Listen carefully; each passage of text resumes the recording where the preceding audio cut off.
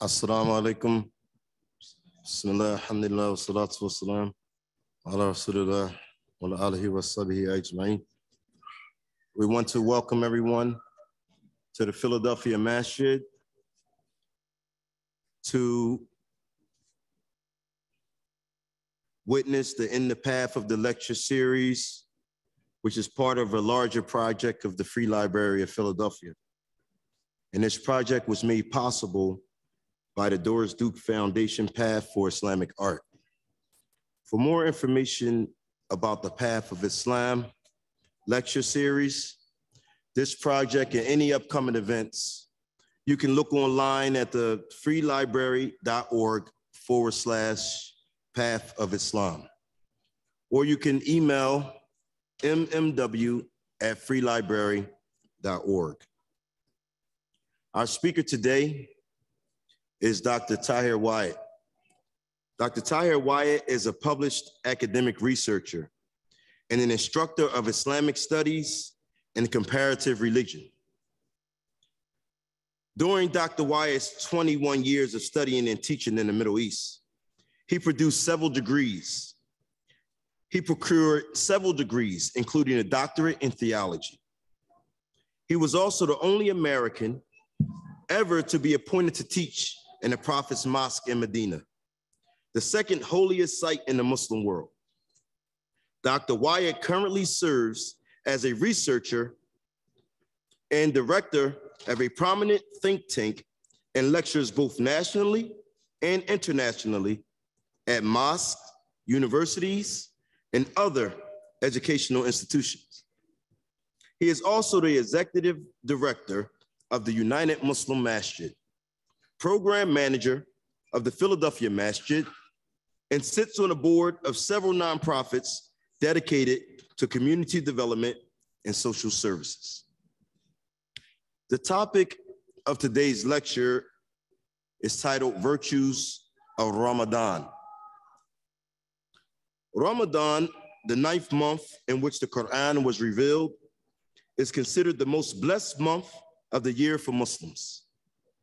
From pre-dawn to sunset for an entire month, Muslims abstain from food and drink as a means of gaining greater God consciousness, known in Arabic as taqwa, signifying a state of constant awareness of Allah. Ramadan is meant to be a time of spiritual discipline and deep contemplation of one's relationship with the Creator. These objectives are actualized through extra prayer, an intense study of the Qur'an, and increased charity and generosity. Every single day of Ramadan gives Muslims the opportunity to reap spiritual bounties and divine reward unique to his holy month. Unique to this holy month. In the coming lecture, Dr. Wyatt will discuss the importance of Ramadan, its special virtues, and how Muslims all over the world look forward to Ramadan as an opportunity to grow in moral excellence. Dr. Wyatt.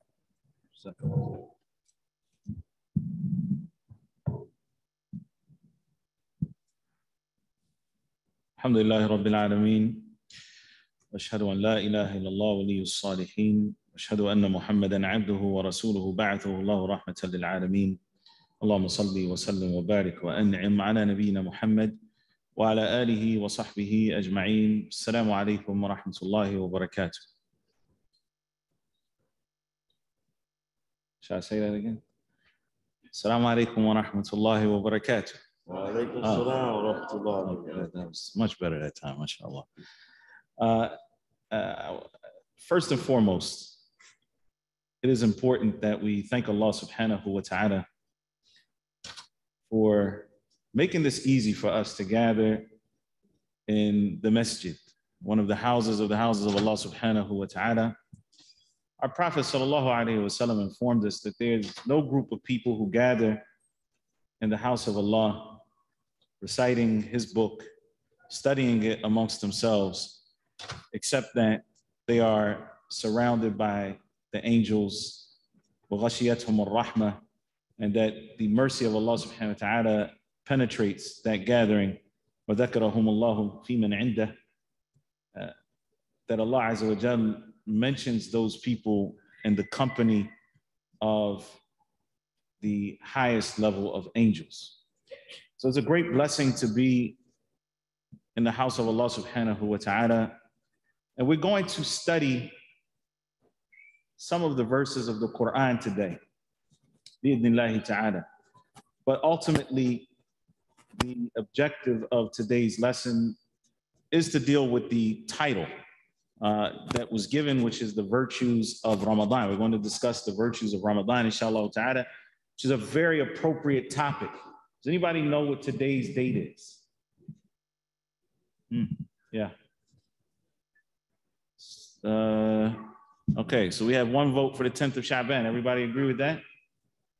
It is. It is the 10th of Sha'ban today. And Sha'ban is the 8th month on the Islamic calendar. So we have approximately 20 days left, give or take a day. We have 20 days approximately until the month of Ramadan begins, because the month of Ramadan is the 9th month on the Islamic calendar. So it's important that we prepare for the month of Ramadan. The more we know how important the month of Ramadan is and the virtues of Ramadan, the better we'll prepare. When you know that something important is coming up, you prepare for it. When you're excited about something that's coming up, you prepare for that thing. And so we're excited about Ramadan because of its importance and because of the virtue of the month of Ramadan. And so it's important that we begin now that preparation for the month of Ramadan. Our Prophet sallallahu alaihi wasallam told us that Islam is built on 5. Buniya al-Islamu ala khams. Islam is built on 5. Those 5 things are all what we call pillars of Islam. That means that these are the foundations upon which Islam is built. So what I'm going to do is I'll start over here, and I want to know what's one of the pillars of Islam. Somebody on this side. It's a pillar. Yes. Say it again. Salah. Okay. So the prayer, the 5 daily prayers, that's one of the pillars of Islam. Yes. Zakat, which is the obligatory almsgiving that we have to do on the surplus of our wealth annually. Okay, back there. Yes. Saum. What's saum? What is that? Fasting. All fasting? Okay, so fasting during the month of Ramadan is a pillar of Islam. Yes.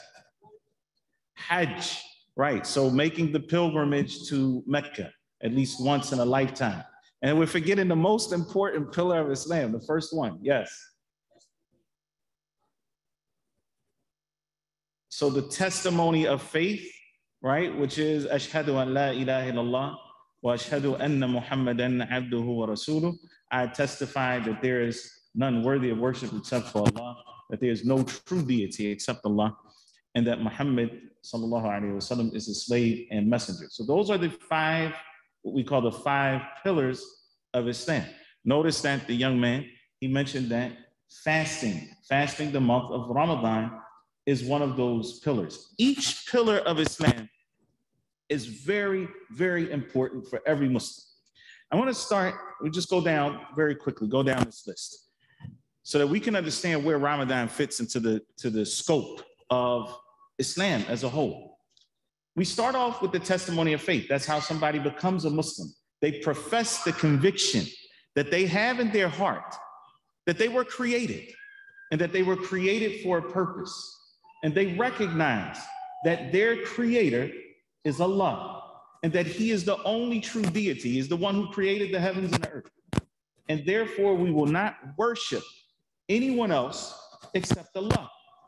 Now, the Prophet ﷺ told us, كُلُّ مَوْلُودٍ يُولَدُ عَلَى الْفِطْرَةِ, that every single child that is born on earth is born on the fitrah, That is, that they have a natural disposition to the recognition of their creator and the desire to worship him alone. Pay attention. Two things. We talk about children being born on the fitrah. Everyone that is born has the fitrah, natural inclination to do what? To recognize and worship Allah subhanahu wa ta'ala alone. The Prophet sallallahu alaihi wasallam went on to say, فَأَبَوَاهُ يُهَوِّدَانِهِ وَيُنَصِّرَانِهِ وَيُمَجِّسَانِهِ. But through their parents, they may change and be nurtured upon Judaism, Christianity, or otherwise. Meaning what? They're still worshiping something. Everybody, every human being is going to worship something. You cannot take that out of the human being more than you could take out the ability to breathe and still live. Every human being is going to worship something. It is Islam when we worship Allah and submit to him alone. You cannot get rid of the first part, which is the desire to worship something, to recognize a higher power. Even those who deny belief in any God, they say they don't believe in God. Many of them, if you start going down the path with them, they'll recognize that there's some greater force, though they may not call that God. So they recognize that there's a higher power than them. But the corruption comes into the second part, which is worshiping Allah alone. And so many people move away from that.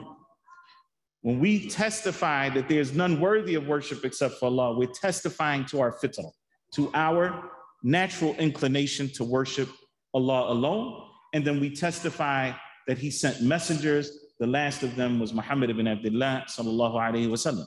So that is a conviction that we have inside of us that we profess.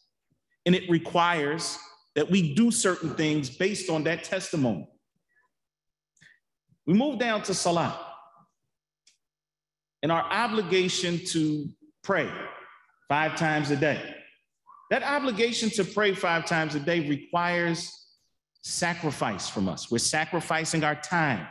We're sacrificing some of our exerting ourselves physically. And so it takes work to pray 5 times a day. But if we do so, then that prayer will be a light for us, as the Prophet sallallahu alaihi wasallam says, was salatu nur. Prayer is light. It provides you light in this life, and it provides you light in the next life. And it is a purifying factor, and it is that connection between you and Allah, that daily connection that you need. You have to, again, your salat reminds you of your hereafter. It reminds you of the standing that you will do in front of Allah subhanahu wa ta'ala in the next life. So you stand in front of him in this life, and you stop doing the work that you're doing during the day. Many of us, we get busy during the day, right? Start your day, you're busy, and there's a grind and there's a hustle. You stop that because you recognize that there's something more important than what I'm doing here. There's something more important than just making money. There's something more important than even serving people, and that's serving the creator of people. And so we stop our salah. We sacrifice that time and that bodily effort. Move on to zakat. We love money. All of us. وَإِنَّهُ لِحُبِّ الْخَيْرِ لَشَدِيدٌ. Allah subhanahu wa ta'ala tells us in the Qur'an that when it comes to mankind, his love of wealth is strong, it's severe. We love money. How do we purify that money that we have and make sure that if we have surplus wealth, that we are also looking out for the rest of the people in the community? That's through zakat. So zakat is the ibadah of giving away what you love. That's very important. That we sacrifice something that we love for the sake of Allah. Move on to fasting. And this is what the talk is about, if you will. Fasting. What do you do when you fast? What are you giving away when you fast? Yeah. You're giving away food and water?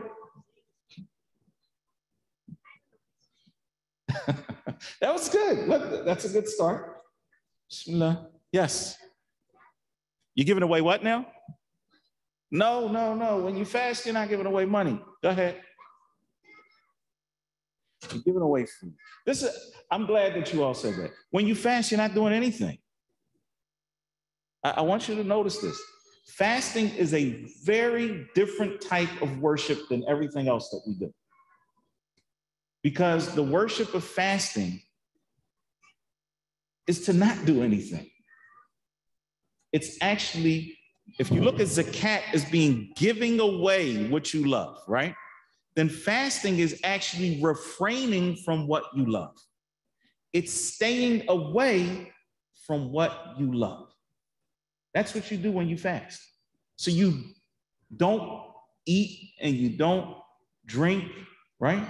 You don't do those things that sustain your life or the life or human life, if you will, because you're going to refrain from marital relations as well. You stay away from those things that are life sustaining, the appetites that you naturally crave for the sake of Allah subhanahu wa ta'ala. And that trains the soul a different way. So you give away what you love with zakat. That's teaching you not to be stingy. You refrain from eating and drinking and those other things you naturally like. That's teaching you sabr. It's teaching you patience. We move on to Hajj. And Hajj is a huge sacrifice of both body and wealth and time and comfort and everything else so that you can go and get that lifetime reward, bi'idhnillah, of a total cleanse by making that pilgrimage to Mecca. All of that to say that fasting cannot be replaced by any other act of worship.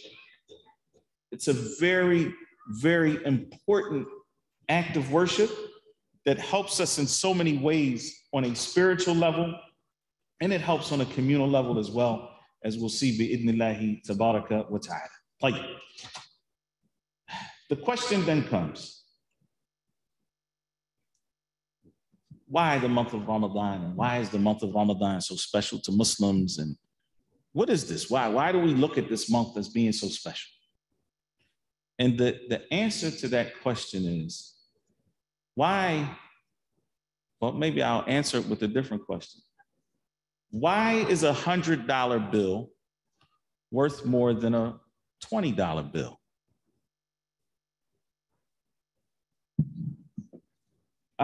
So I know this is like really philosophical, but I need you to stay with me. I need you to think about this question. Why is a $100 bill? So I'll give you a hint. Is there any thing different about the paper? Does the paper that the $20 bill is printed on, is that better than the paper of the $100 bill?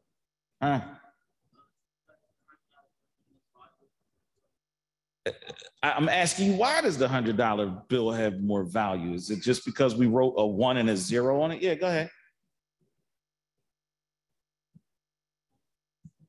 Because 20 is less than 100. It is, but okay. But I'll give you an example. If I took a 100 rupees on a piece of paper, it says 100 on it, and I got $20, I'll give you the answer. The answer is because that's what we gave it. That's the value that we recognize that it has as a society. Otherwise, it's just paper. It's not even backed by gold or anything else. It's backed by confidence that we say that that's what it's worth. And so that's what it's worth to us as a society. Ramadan does not get its value because we said it's special. Ramadan has its value because the creator of time and the creator of space said that that time is blessed. The one who created us in different shapes and colors and different places on the planet and so forth, he also created the months, subhanahu wa ta'ala. And he assigned to those months different values. And Ramadan has value because Allah revealed to us that it has value. And so we believe that this month is the most blessed month of the year. And it's more important than the month that comes after it and the month that comes before it, because Allah said so. And so when someone asks you, why do you fast in the month of Ramadan? Our answer to that question, first and foremost, is because we're Muslim and we submit to Allah and we do what Allah tells us to do. I need that to sink in, because many times we get wrapped up. It's not such a bad thing. We start talking about the wisdom of fasting Ramadan. And so we talk about being able to empathize with those who are less fortunate than us, who do not get to eat whenever they want to eat, like a lot of us can. And so, yeah, that does happen in Ramadan. You start to empathize with people who are dealing with food insecurity throughout the year. But that's not why we fast the month of Ramadan. And that's not why Ramadan has value. Until we recognize who we are, there's no way that we can walk on a straight path. In fact, even life has less value when you don't realize that you are a slave of Allah. I do these things because my master told me to, and I'm happy for it. Because Allah subhanahu wa ta'ala wants nothing in return from me. I worship Allah Azza wa Jalla. I'm happy in this life. I'm successful in the next life. Alhamdulillah. And that's why I fast the month of Ramadan. First and foremost. Now, Allah Azza wa Jalla has talked about some of the wisdom for fasting the month of Ramadan. We'll go through some of that as time allows, bi'idhnillahi ta'ala. I want to go over some of the statements of the Prophet sallallahu alaihi wasallam about the month of Ramadan, kind of analyze these statements, many of which you may have heard before, but may not have contemplated what this really means for us and how we should be approaching this month of Ramadan. So let's look at the virtues of this beautiful month of Ramadan. Abu Hurairah radiyallahu ta'ala anhu, he said that the Prophet sallallahu alayhi wasallam said to his companions, Atakum Ramadan shahrun mubarak. Ramadan has come to you, a blessed month. Shahrun mubarak. It is a blessed month. Faradallahu azza wa jal alaykum siyamahu. Allah has made it an obligation for you all to fast the month. When we say fast the month, we're talking about fasting during the daytime from dawn, from Fajr, okay? Not from sunup. That's a big misconception that you'll find in some books. It says we fast from sun up to sundown. No, we fast from Fajr, the adhan of Fajr time, until sundown. So that's before sunup. We fast during that time period from everything, including water, which is another misconception. We don't ingest anything. So we don't chew gum. We don't, have breath mints or anything like that. You don't drink water. You stay away from everything from Fajr time until sunset. Faradallahu alaykum siyamahu. Allah has made it an obligation that you fast. Tuftahu fihi abawabu as-sama' wa tughlaqu fihi abawabu al-jahim. The Prophet ﷺ said that the gates of heaven are open during this month, and the doors to Jahannam, to the hellfire, are closed. Wa tughallu fihi maradatu shayateen. The evil shayateen, the most evil of the shayateen, are chained up. They're locked up. We'll talk about that in a minute, inshallah. Just look so far. What do we have? The Prophet ﷺ said what? It is a blessed month. Okay. The doors of heaven are open. The doors of the hellfire are closed. The shayateen, the devils, are chained, locked up. Fihi laylatun khayrun min alfi shahr. In that month, there is a night that is better than 1,000 months. Meaning, that the worship that is performed in that night alone is better than the worship of Allah subhanahu wa ta'ala for 1,000 months, which is over 83 years. Man hurima khayraha faqad hurim. Whoever is deprived of the goodness of this month is truly deprived. That person is truly deprived. If we start to look at the benefits of the month of Ramadan, then there is absolutely no other month on our calendar that resembles the blessing that we get from this month. I want to take a stop for a second at this part of the hadith where the Prophet sallallahu alaihi wasallam says, in another hadith, it's the same meaning. He says, إِذَا جَاءَ رَمَضَانَ فُتِحَتْ أَبْوَابُ السَّمَاءِ وَفُتِحَتْ أَبْوَابُ الْجَنَّةِ وَغُلِّقَتْ أَبْوَابُ النَّارِ وَسُفِّدَتِ الشَّيَاطِينَ. This hadith, Sahih Muslim, the Prophet ﷺ said, when Ramadan comes, the doors of Jannah are open. How many doors in Jannah? 8. There are 8 gates for Jannah. All of them are open during the month of Ramadan. وَغُلِّقَتْ أَبْوَابُ النَّارِ. All of the doors to hell are closed. وَسُفِّدَتِ الشَّيَاطِينَ. And the devils are chained up. This, and I look at this as one of the major virtues of Ramadan, is that the devils are chained. Does evil still happen in Ramadan? Yes. What agents of evil are there? Yes. Correct. Yourself, your own nafs, and the shayateen and the devils. So the evil that a person may do, the sins that one may commit in Ramadan, is not something that a person should do believing that, or blaming the shaitan for that. Why is this such a major, in my mind, a major virtue of Ramadan? Is because part of our journey in life is knowing who we are.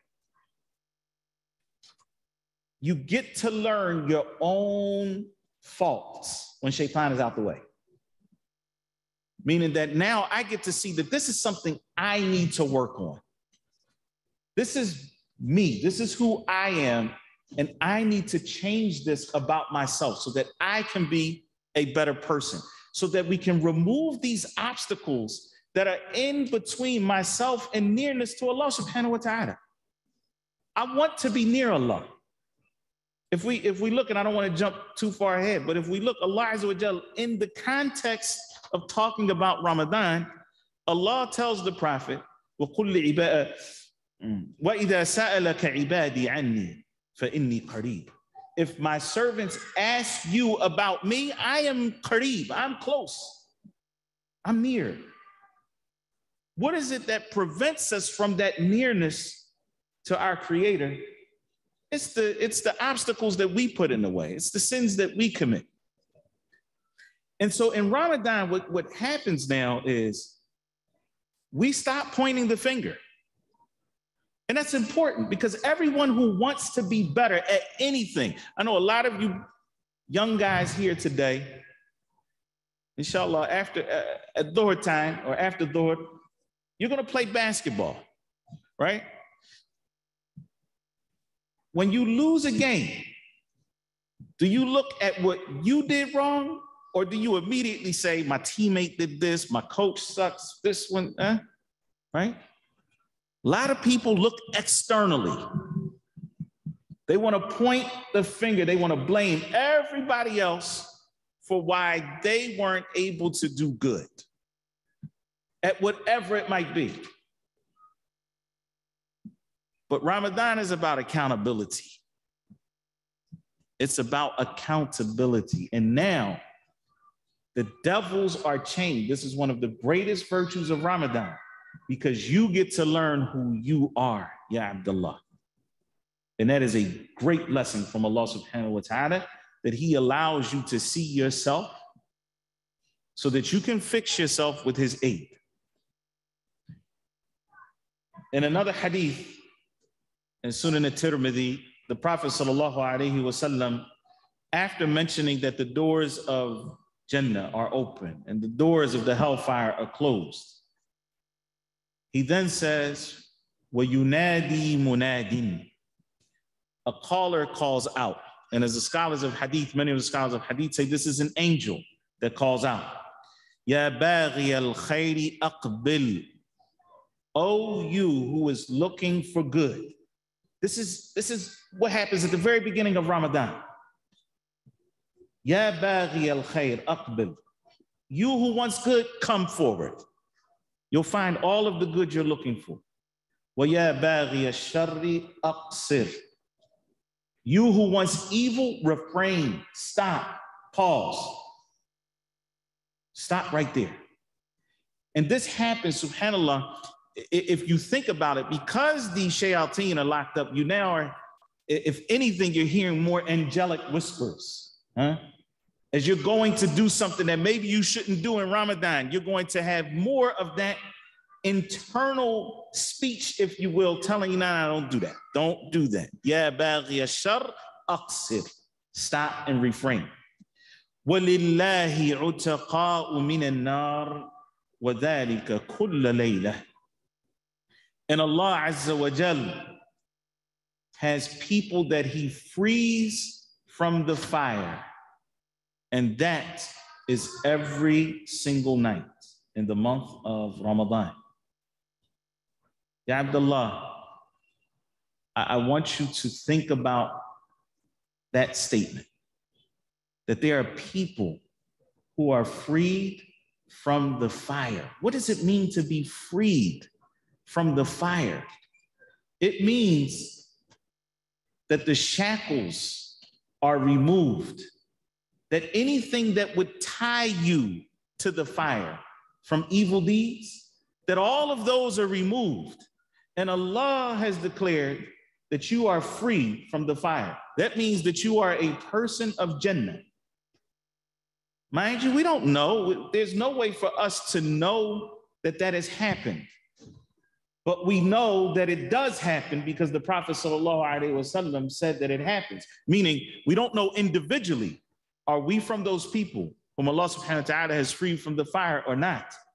But that happens every single night in the month of Ramadan. And Allah Azza wa Jal, when He talks about the discourse between the believers and those who pretended to be believers in this life, the hypocrites, when He talks about the discourse that they have in the hereafter, one of the things that the believers will say to the hypocrites is when the hypocrites ask them for light, انظرونا نقتبس من نوركم قيل ارجعوا وراءكم فالتمسوا نورا وضرب بينهم بباب باطنه فيه الرحمة وظاهره من قبله العذاب, to the part where they ask, where the believers say to the hypocrites, مأواكم النار هي مولاكم. Your abode will be the hellfire, and the hellfire is now your master. You don't want to be a slave of the hellfire. You want to be freed from that. And we only want to be slaves of Allah subhanahu wa ta'ala. So the point is that every night in Ramadan, this is another virtue from the virtues of Ramadan, is that Allah subhanahu wa ta'ala frees people from the hellfire.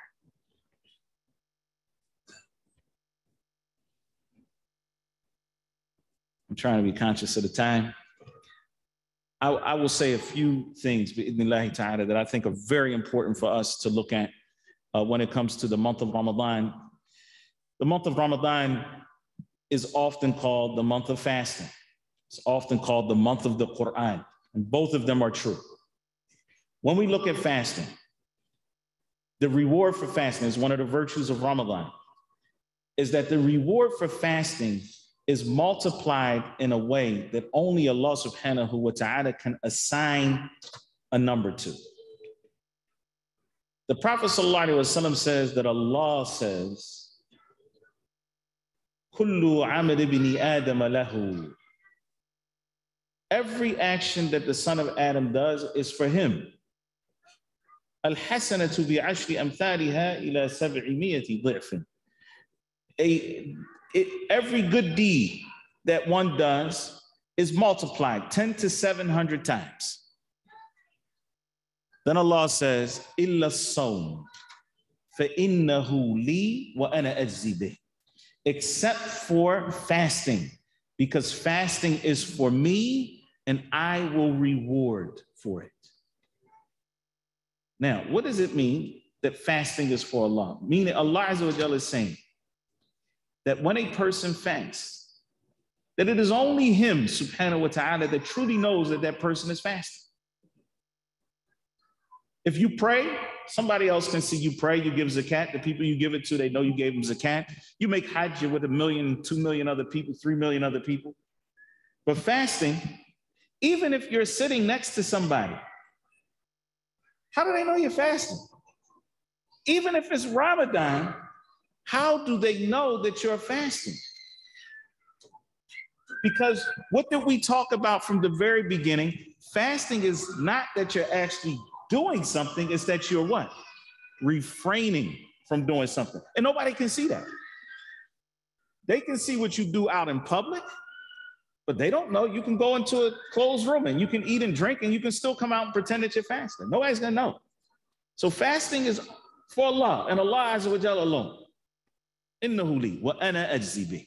And I will reward for that, meaning beyond the 700 times that a normal action may be rewarded. And this is powerful.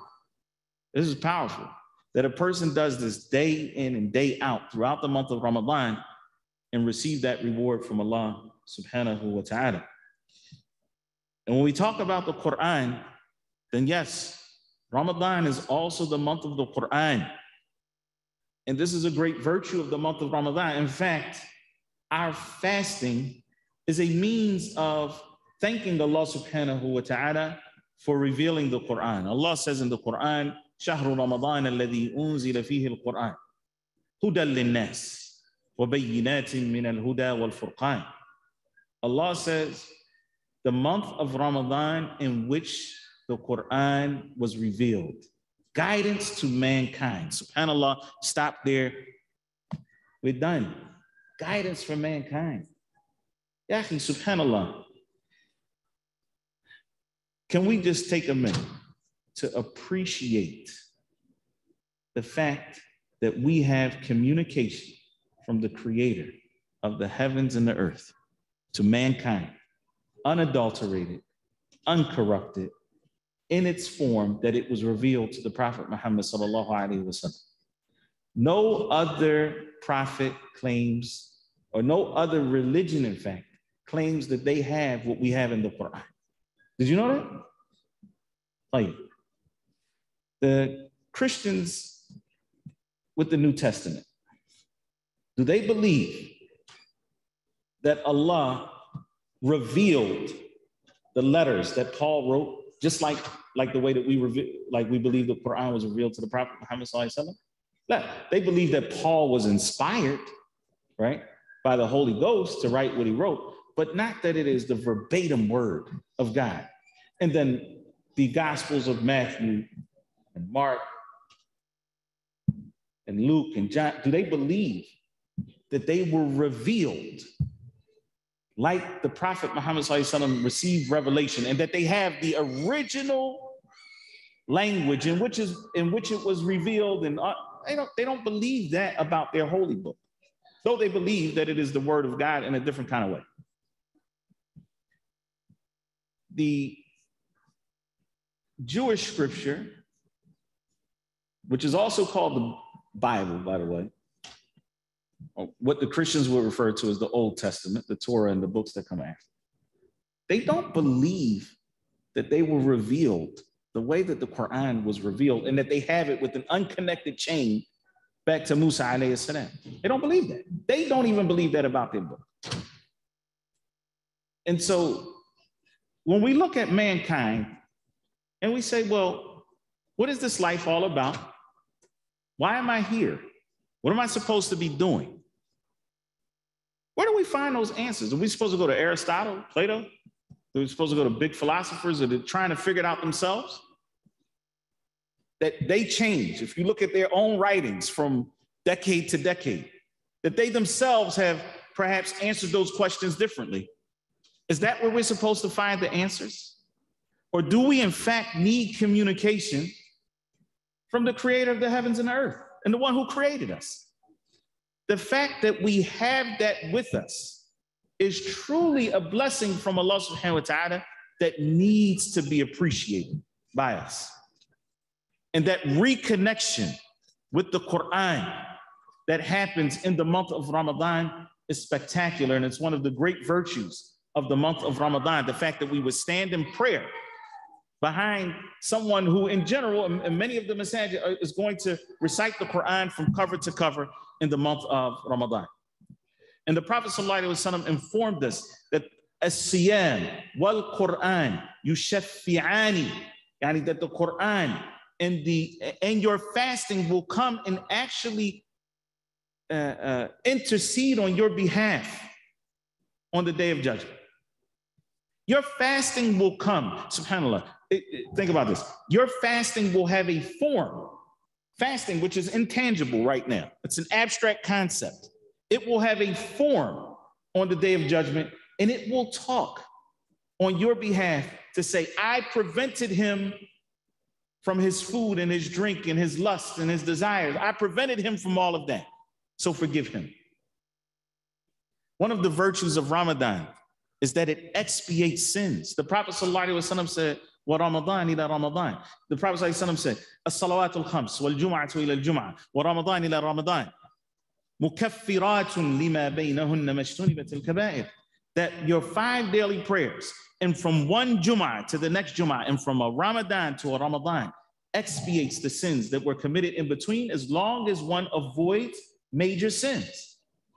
And the Prophet ﷺ said, "Man sama Ramadana imanan wa ihtisaba, ghufira lahu ma taqaddama min dhanbihi." Whoever fasts the month of Ramadan with true iman, true faith, and seeking Allah's reward, will have all of his previous sins forgiven.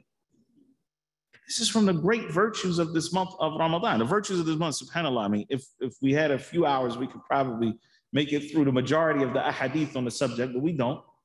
But I just want us to understand that this is a month where we celebrate the Qur'an, where we show gratitude to Allah subhanahu wa ta'ala for the guidance of the Qur'an that has also come as a furqan. It distinguishes between truth and falsehood. That it is a time of deep, deep spiritual reflection.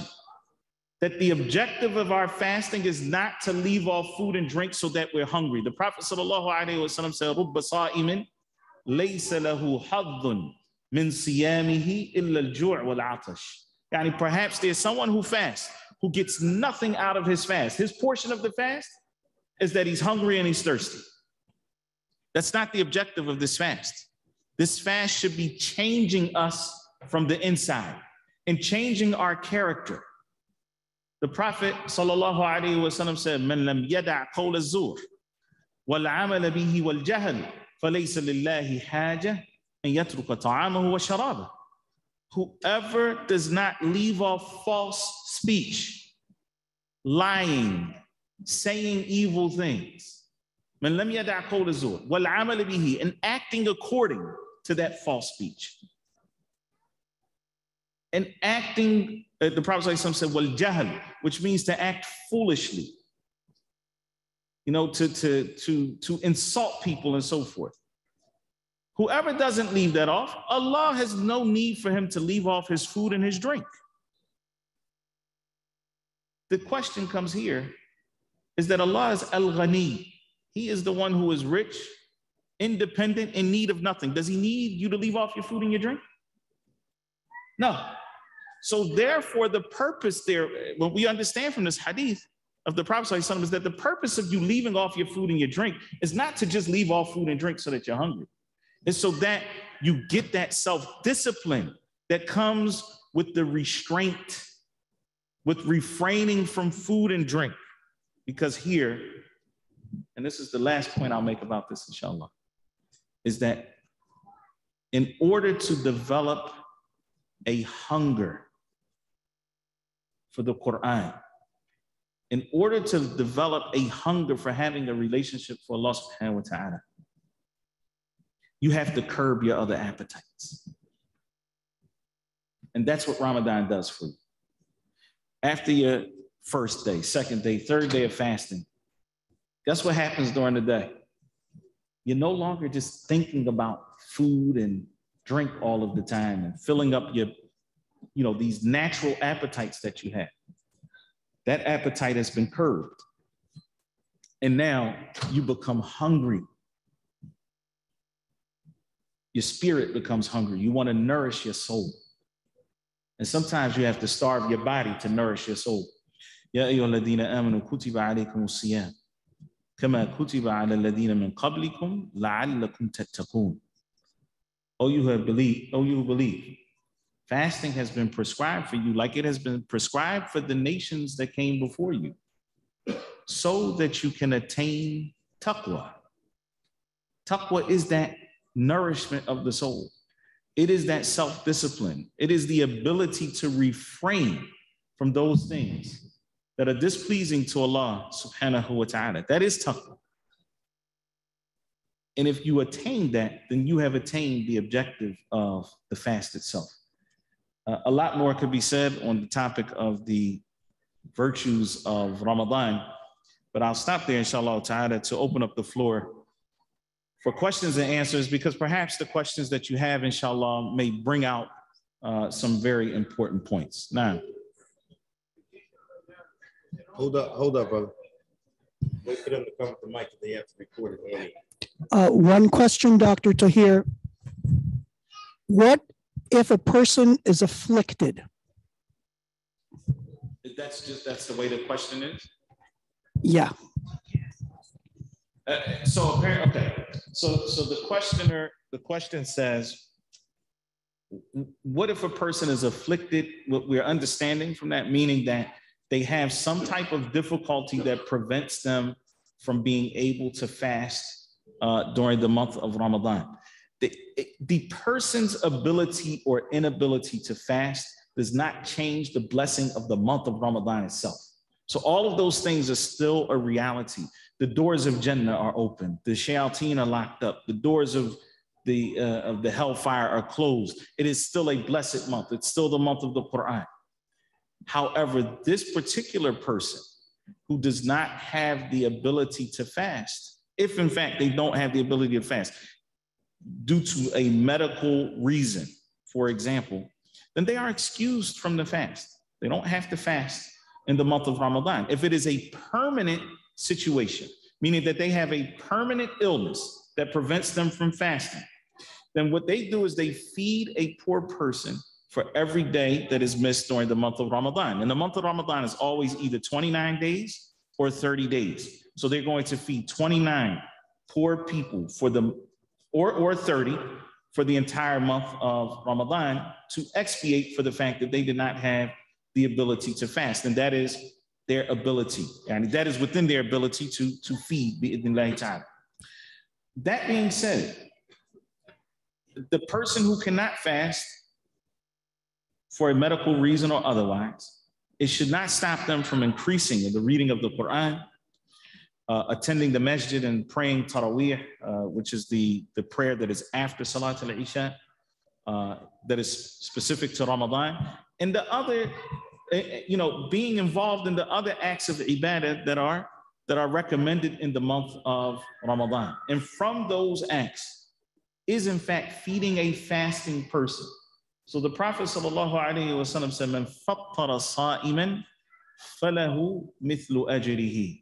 Whoever is able to feed a fasting person, right, once they break their fast, then then the feeder will have the reward of the one who was fasting, without any reward being diminished from the fasting person's reward. So, a person who does not have the ability to fast in the month of Ramadan should still take advantage of the month of Ramadan and all that it offers. Brother in the back has a question.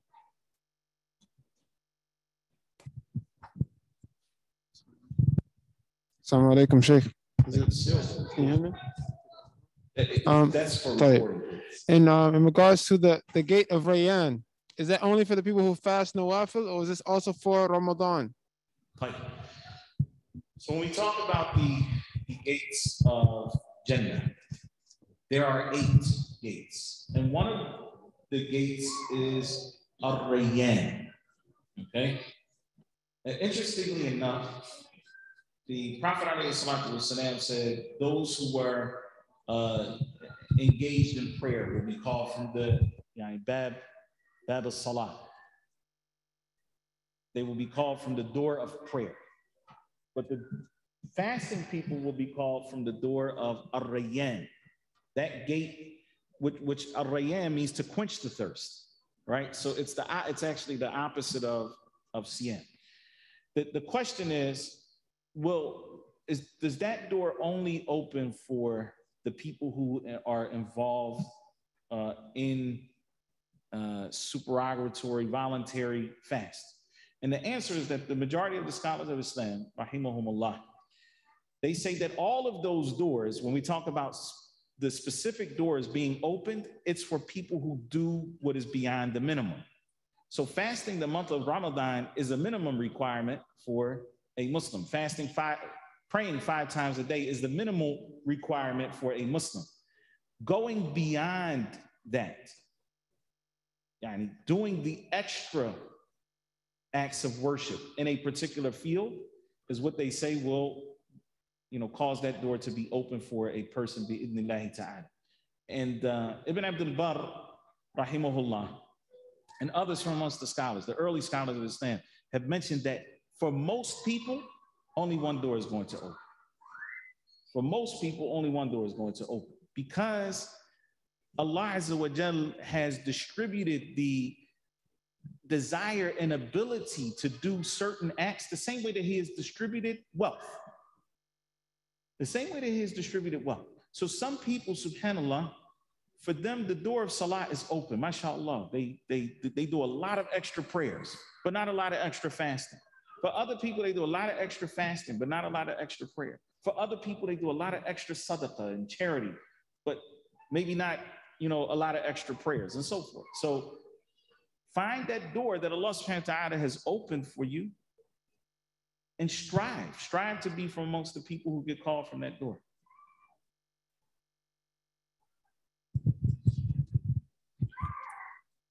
Dr. Wyatt, if a person is a truck driver and on the road every day, is he or she still obligated to fast, or is this considered traveling? If it is traveling, what is the obligation? So the question is, if a person is a truck driver and they're on the road every day in the month of Ramadan, is that person considered to be a traveler, and do they still have to fast? The answer to that question is that travelers do not have to fast during the month of Ramadan. Meaning what? If a person is traveling for a week in Ramadan, or a person travels every single day, like a truck driver or a pilot, for example, who is always traveling, then that person does not have to fast during the month of Ramadan. However, my recommendation to that particular person, or people that are in that same category, is that even though they don't have to fast in Ramadan, they have to make up the fast that they missed before the next Ramadan. So if you're a truck driver and you drive 7 days a week, and that's what you do, and you plan on doing that for the next year, it's probably going to be easier for you to fast in the month of Ramadan when all the rest of the Muslims are fasting, right? It's probably going to be easier for you to do it then, and it is also what they call abra' lidhimma, meaning what? That it's quicker in removing the liability. Nobody likes to have a debt, right? Nobody likes to owe somebody something. So if you owe Allah Azza wa Jal days of fasting, it's better to not owe, and just to do that fast in the month of Ramadan. However, some traveling is more difficult than other traveling. So traveling from here to New York City, for example, and that's where you're going to be or whatever, that may be a lot easier and easier for you to fast than, let's just say, you're traveling cross country in that truck. So a person has to know their situation. Just because you don't have to fast while you're traveling does not mean that you're off the hook. You still have to make up the days fasting, and Allah knows best.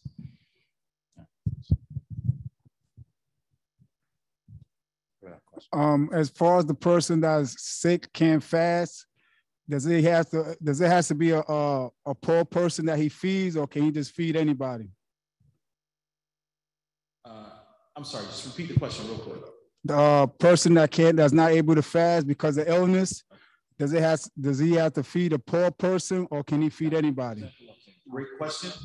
The question is, if a person does not have the ability to fast during the month of Ramadan, and they're not able to make up their fast, meaning that this person has a perpetual illness that prevents them from fasting. So their obligation is to do what? They have to feed instead of fasting. The question here is, can they just feed anybody, or do they have to feed a poor person? And the answer is that it has to be a poor person. The ta'am has to be for the masakin, for the needy people, okay? And a miskin, just for purposes of definition, is somebody who does not have what they need to meet their needs. What does that mean? A person can have a job and still be miskin. A person can have a good job and still be needy. Why? Because the expenses of their household, okay, are greater than the income for their household. So if they've got children in college and they've got a car that they're paying and so forth, and they've got rent and whatever else might be going on, and their expenses are $90,000, right? And they have a job that gives them an income of $88,000, then from an Islamic standpoint, that person is considered to be needy, even though they make $88,000 a year. Clear? So that is a person who could accept, right, your feeding of them.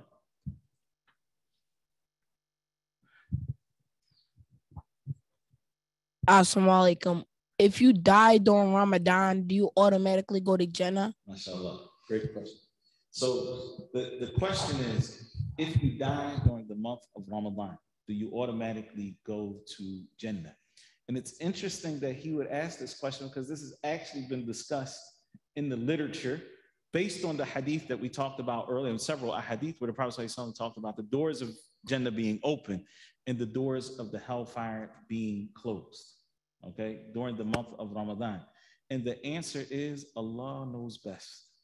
Allah knows best. We don't have anything definitive to say yes or no, but what it appears is that dying in Ramadan is a good sign in that sense, but that a person is still held accountable for their deeds, except for those whom have explicitly been mentioned are not held accountable, meaning that they are able to go to Jannah without accountability. And that would be a totally different discussion. Allah understand. Assalamu alaikum. If you sin in Ramadan before you die, would you still go to Jannah?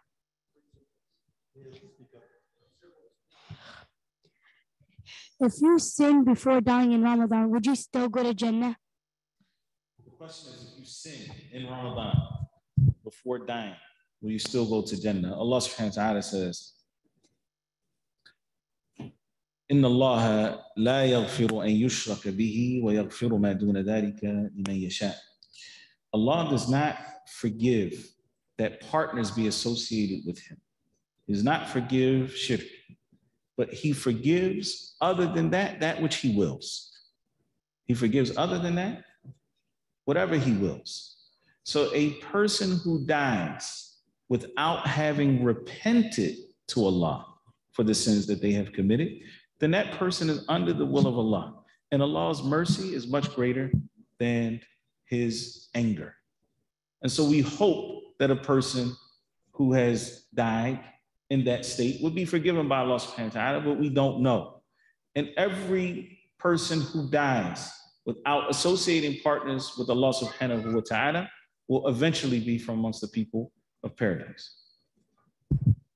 The question that the brother asked about the feeding the poor person, does it have to be a Muslim or non-Muslim? No, so the scholars, when they talk about the feeding for expiating, that has to be poor Muslims.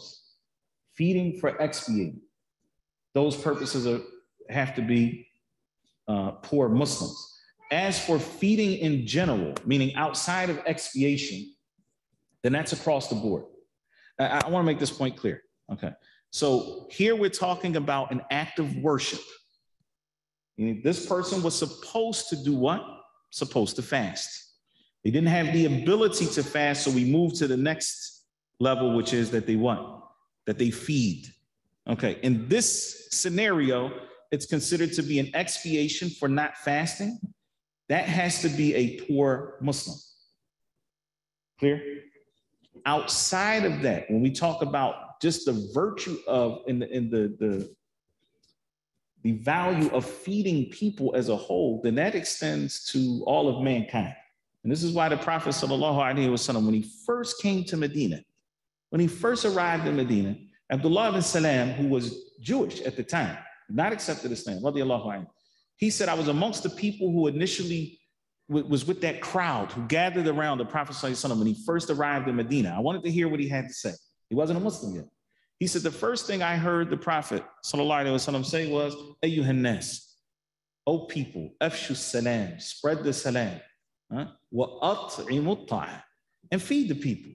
Feed the people. And there were all types of people around, right? It wasn't a Muslim environment just yet. Wa at'imu ta'am. وَصَلُّوا بِاللَّيْلِ وَالنَّاسُ نِيَامٌ تَدْخُلُوا الْجَنَّةَ بِسَلَامٍ, and pray at night when the people are sleeping, you will enter paradise peacefully. Right. We want to know if the sisters have any questions.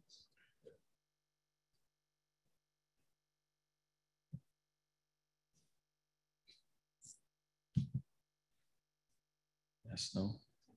I can't see, honestly.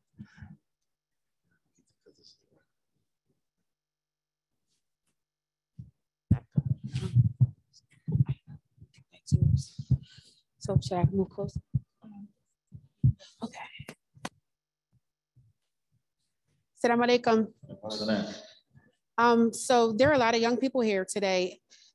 I have a question about, is there any like specific advice that you might give or any words of encouragement for people who may be new to fasting, like any young people who maybe this is their first year of fasting and their parents? Okay, excellent. Alhamdulillah. So advice to the young people who this may be their first year of fasting, or some of the parents of the young people. Let me say this. Alhamdulillah, I love the fact that there are so many young people here, so many young Muslims here. That is truly a blessing from Allah subhanahu wa ta'ala. And I hope that you always feel welcomed in the house of Allah, that you always feel like you have a place here, and that you always feel like you can talk to us about whatever it is that you might be going through in life. Because the reality is that you all are the leaders for the next generation of mankind. You are. You're blessed to know La ilaha illallah, that there is no true God and no one worthy of your total devotion except for Allah. And therefore you have a role to play in society. As this month approaches, this month of Ramadan, approach it with an open heart, asking Allah for his guidance and his help. And then come experience the beauty of this month. Like, subhanAllah, especially if this is your first time fasting, you may find a little difficulty. I doubt you'll find a lot, inshallah. You may find a little difficulty throughout the day. If you go to school and everybody around you is eating and you're not, that may be a little bit difficult when you first go through it. But just remember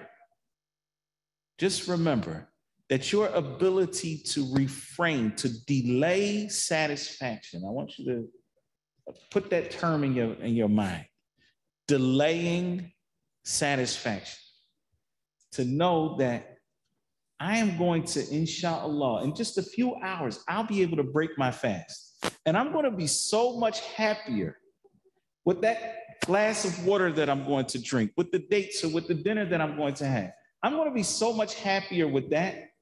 I'm going to enjoy that so much more than anybody else that's eating around me right now. Because everybody around me right now, they're just eating just because it's lunchtime. That's why they're eating. They might not even be hungry. It's just lunchtime, so we're going to eat. But I'm actually going to enjoy that. Our Prophet ﷺ said, "Lis-sa'imi farhatan." The person who fasts has 2 times of enjoyment, great enjoyment. Farhatun inda fitrihi. He's going to enjoy it when he breaks his fast, right?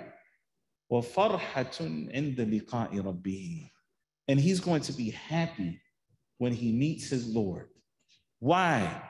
Because that fasting that prevented you in this life from eating and from drinking and from enjoying that certain parts of your day, that fasting will come and intercede on your behalf with Allah subhanahu wa ta'ala. And so you'll be happy that you fasted. So practically, what you want to do in the month of Ramadan is make sure that you eat sahur every day. The Prophet said, "Tasahharu," eat the pre-dawn meal, eat the sahur.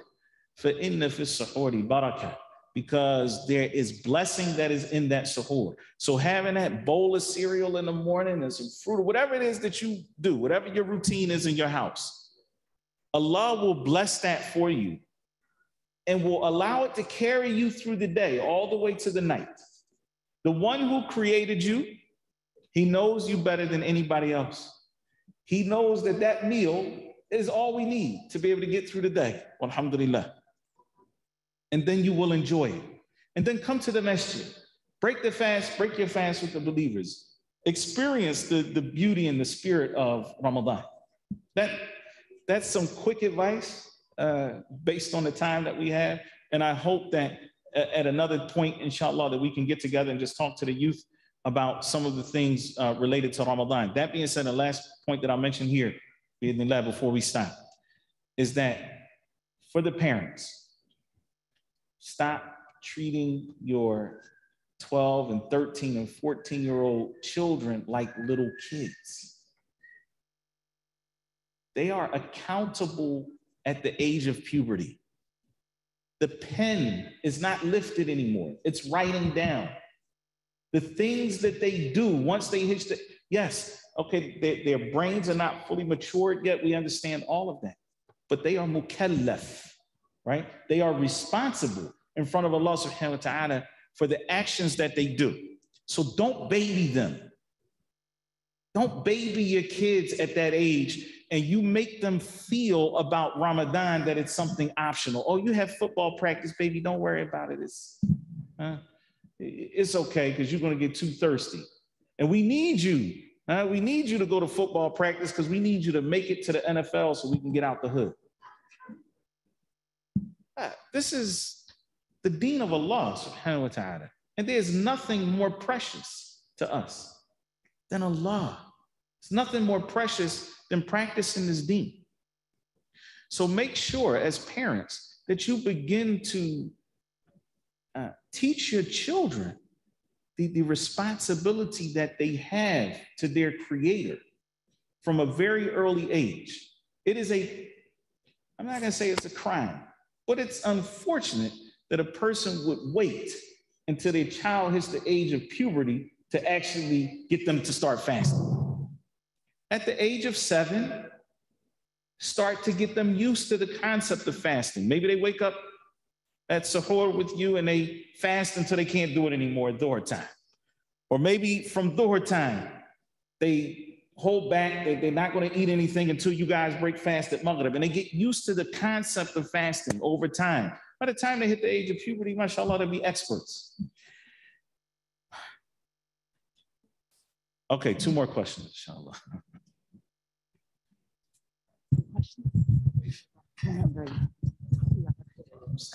Now, you can stand up if you want and look. You can look forward right at your head.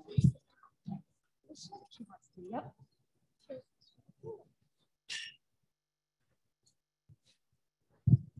Which one? Oh, you have a question? How do we make dua? Okay, you want to say it loud? You got to say it loud. How do we make dua? How do we make dua? Okay, mashallah.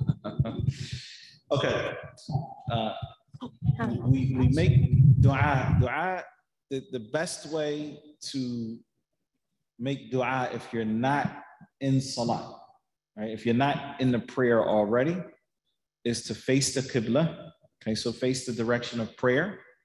You put your hands together like this. You face them up as if you're wanting something to come into your hands, like you're trying to catch something, right? And you ask Allah for whatever it is that you want from your heart. The best du'as, the best prayers, the best du'as are the du'as of the Prophet sallallahu alaihi wasallam. Meaning nobody called upon Allah better than the way that Muhammad ibn Abdullah, the Prophet sallallahu alaihi wasallam, called upon Allah. And he used to teach his prophet, he used to teach his companions certain du'as. So he taught Ali radiallahu ta'ala anhu to say, Allahumma hdini wa saddidni. Oh Allah, guide me and grant me success, right? Really comprehensive dua. From the du'as that the Prophet sallallahu alaihi wasallam would make the most. Allahumma ya muqallib al-qulub, thabbit qalbi ala dinik. Oh Allah, turner of the hearts, make my heart firm on your deen. And so many other prophetic du'as. So all of these are the du'as that the Prophet ﷺ would make, but how we make du'a, you make it from your heart. That's the most important thing, that you know what you're asking for, that you're in it. Your heart is in that du'a, you face the qibla, and you raise your hands. Otherwise, if you're in the prayer, the best place to make du'a in the prayer is when you are in sujood, when you are prostrate. All right. One more question? One more and we're done, because we got to pray, inshallah. Or we got to call the event. Yes, yes. We're going to call the Iqamah at 12:30, inshallah. No matter when the event is called, the Iqamah is going to be at 1:30. 1:30, not 12:30. I've got the clocks going up. Nah. Okay, alhamdulillah. هذا والله أعلم وصلى الله وسلم وبارك على نبينا محمد سبحانك اللهم وبحمدك أشهد أن لا إله إلا أنت أستغفرك وأتوب إليك. And I forgot at the very beginning to thank the Free Library of Philadelphia for being here with us today, for broadcasting this and recording this, but that was a slip from me. I meant to thank them after thanking Allah subhanahu wa ta'ala, and obviously the Philadelphia Masjid for hosting us, and Dr. Leo Schultz for being the coordinator of this and putting this together, alhamdulillah. So forgive me for delaying that thanks, but alhamdulillah, I did remember. And jazakumullahu khairan jami'an. Before the adhan is called, there's a brother named Sharif Brady. Is he here? Brother Sharif wants to, no, I want you to do this. Okay. Brother Sharif, you're going to sit here, inshallah. Brother Sharif is going to accept Islam, bi'idhnillahi ta'ala, and Imam Leo, inshallah, will do the honors.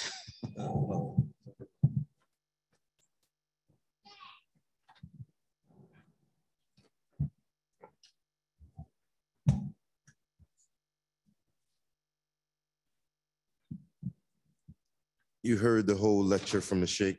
Yes. He went over the 5 pillars of Islam, that you testify that there's none worthy of worship except Allah, and that you testify that Prophet Muhammad is his messenger, and that you are now, afterwards, you make salah, prayer, and you'll learn.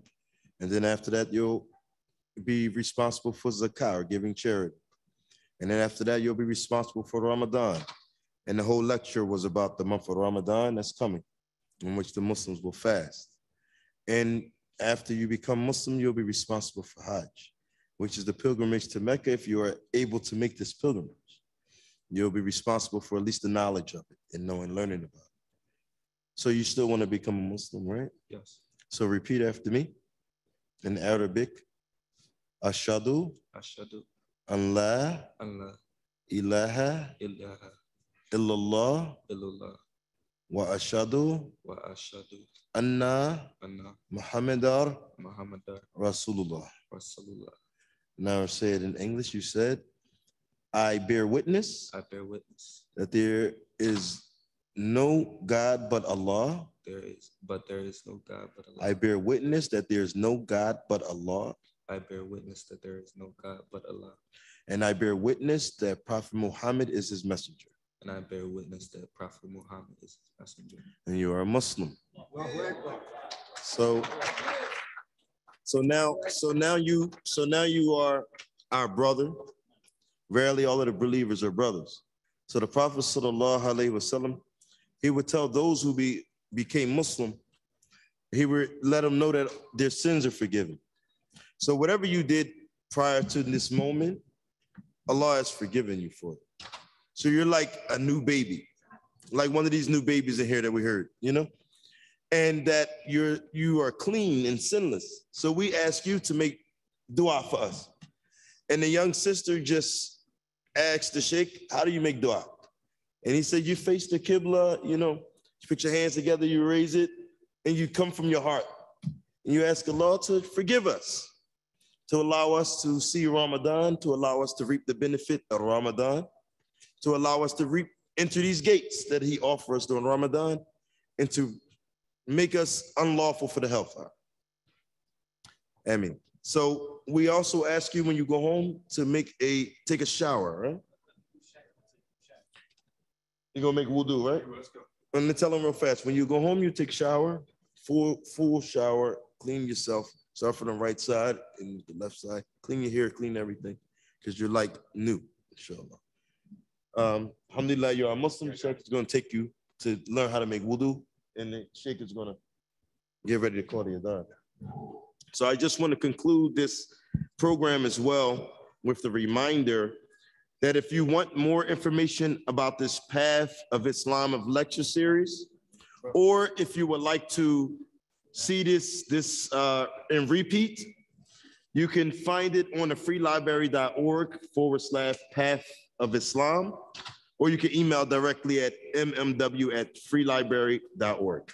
Thank everybody for coming out. Thanks.